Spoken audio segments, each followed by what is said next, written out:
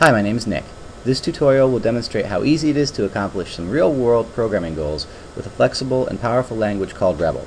This tutorial aims to teach average computer users to program computers to do useful things without the long and difficult learning curve imposed by other programming languages. If you're an experienced coder, you'll be amazed at Rebol's compact code and simple cross-platform usability.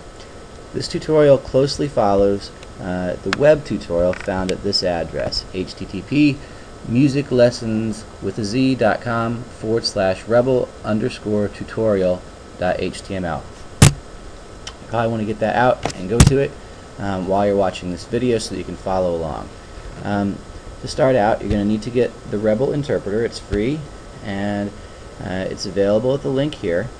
You can also click on download. Just go directly to rebol.com, click on downloads, and then click on Rebol View, download view.exe.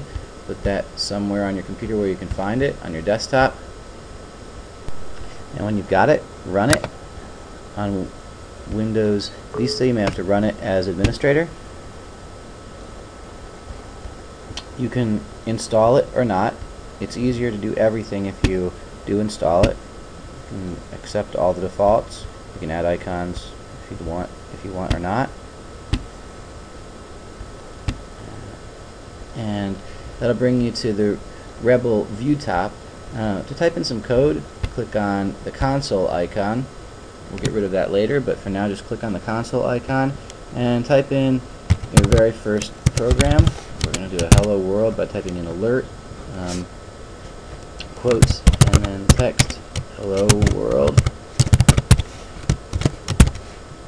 And it'll pop up a little Rebol dialog saying hello. You can click OK to make it go away. Next, on the web page, there are some other short examples that demonstrate how you can do some things in Rebol that are useful. You can copy and paste those directly into the Rebol program. And there's one, for example, that will actually let you edit and download, edit, and resave a file on a website. A couple more here that really demonstrate how small most Rebol scripts can be to do some useful things. This is a little sliding tile game, classic sliding tile game, and that entire program is in that little text file. Rebol can do many other things really well. There's a small downloadable zip file that you can grab just to demonstrate some of the examples that are in this tutorial. All of the code in these programs is included in this tutorial. The tutorial is about 300 pages long, and it shows you a few of the things that you'll see as you go through the tutorial. You'll see a lot more having to do with graphics. You'll see a lot having to do with text processing, running programs on your website scripts, that sort of thing. This is a little image viewer that'll show you some video on the web of an actual webcam. It's very small, smaller than a page program. Here's a little program that demonstrates a 3D module that's created entirely in Rebol. No external code or any other modules that are needed. This is all done right in Rebol. No OpenGL or any other requirements. This runs on all the platforms that Rebol supports. Rebol's fantastic at dealing with data. There's a little program here that lets you input and store and manage data.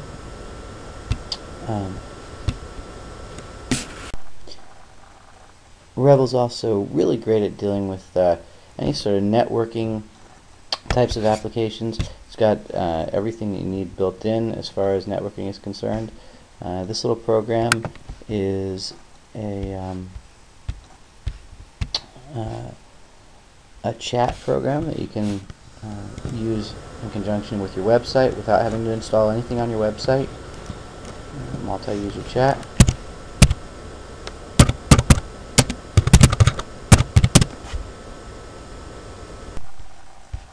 Really, Rebol is good at doing just about everything you can imagine doing on a computer. There are tons of other little examples here. This is a guitar chord diagram maker that lets you build diagrams for guitarists to show how to play certain chords. In this program you can save diagrams, upload them to a website, print them out, do other useful things with these little sliding pieces. There are other examples. There's an instant messenger, a little email client. There are some games, and really a variety of other things that you'd expect to be able to do with a computer. And Rebol makes it easy. Within a couple weeks, just going through this tutorial, you'll understand how to do most of the things you could ever want to do with your computer.